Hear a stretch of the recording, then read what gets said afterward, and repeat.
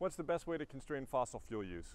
Well, if I had my choice, it would be widespread public support for a rational approach to pricing carbon, and that would send the signal throughout the market, and that would work because it would be high enough and strong enough and universal. And that would be my wish, but I don't think we're there. And working on this issue for 3 decades now on emissions trading and carbon pricing and other policies, has become clear we need to pull all the levers we can.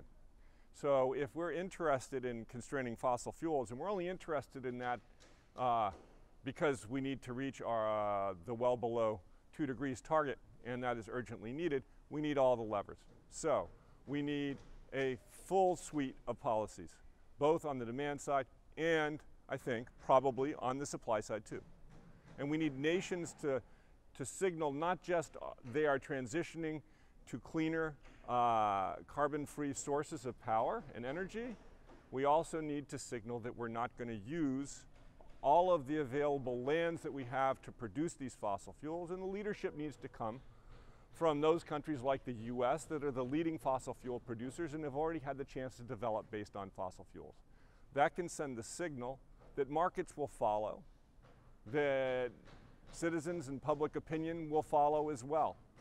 So sending this message across through the supply side as well as through the demand side, as we see coming through electric vehicles and solar energy, together can create the groundswell and help us get to this goal that has thus far seemed somewhat unreachable, seem quite reachable. That's my hope. Unfortunately, there's not going to be just one tool that we can use, and I think that's really the primary thing that policymakers and decision makers and everybody engaged in combating climate change has to recognize. We have to stop looking for one policy or one mechanism and really take an integrated approach. There's going to be different policies depending on the country, depending on what the political barriers are they need to be overcome, but it's increasingly obvious that we have to integrate supply constraints and supply mechanisms that into our comprehensive plan. Otherwise, we can't overcome the economic and the built infrastructure and the political entrenchment that's blocking many of the other most effective policies. Okay, let's depart from 2 facts. The first one is that so far the work has been unsuccessful in limiting carbon dioxide emissions.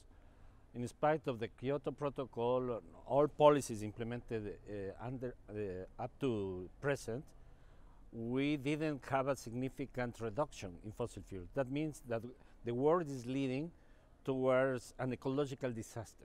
So we need to change the policies. The way we are suggesting is to include supply side policy. That means essentially several actions to reduce the supply of fossil fuels.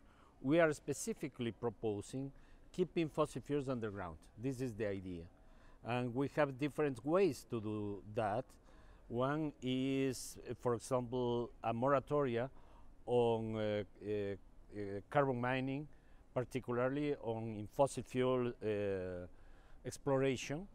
We are thinking specifically on the cases on keeping fossil fuels in the ground in areas of high biodiversity. That means that we are going to have 2 very important benefits to the world. First, an effective way to control climate change, and secondly, to preserve biodiversity. We are facing 2 very big global problems. First, climate change. Secondly, the loss of biodiversity, which is actually as important as the first one. So that's why it's important to keep fossil fuels underground in areas of high biodiversity. There's no single way of getting on top of the problem. Demand side policies like putting a price on carbon emissions will be crucial. Governments will need to support innovation, but supply side policies to constrain the supply of fossil fuels also have a role to play. And so our particular area of work is on coal, and here we're looking at coal transitions and the question how major producers of coal can manage that shift to a low carbon world, which almost inevitably means that global coal use will be reduced and therefore production and export as well. And here the idea of a coal tax comes in, a fiscal policy instrument that can help dampen the demand for coal and in fact ease the transition out of that most carbon intensive fuel in the main producing nations. I think one of the best ways forward is to do something as simple as stop building new coal mines. The world agreed in Paris last year that it's going to reduce greenhouse gas emissions, yet countries like my own, Australia, are planning massive expansions in the amount of coal that we want to dig up and sell.